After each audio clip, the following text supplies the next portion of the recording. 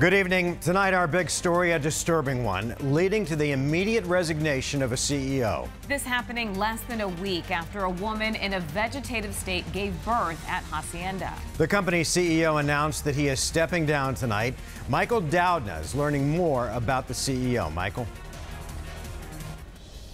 Bill Timmons, the president and CEO for Hacienda Healthcare for the last 28 years, is out, marking the first major head to roll. But who is he, and what exactly has gone wrong with this investigation?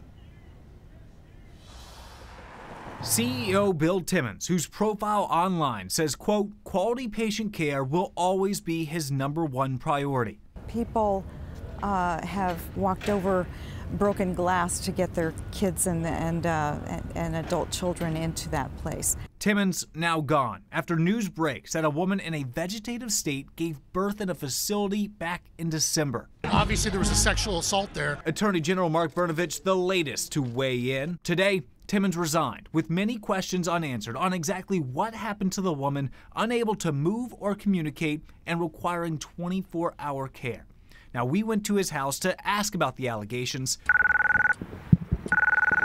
and then gave him a call. Hi, Mr. Timmons. This is Michael Doudna with 12 News. How are you doing this evening? After picking up the phone, Timmons decided to end the call just 6 seconds later. He hung up.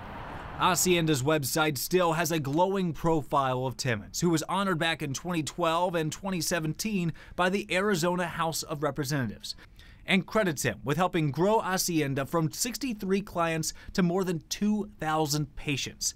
The profile wrapping up saying, quote, Bill is without a doubt the heart and soul of Hacienda Healthcare. Yet now, Timmons is gone.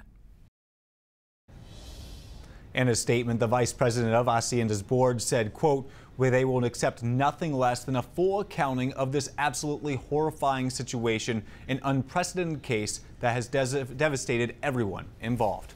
Back over to you guys. Okay, Michael.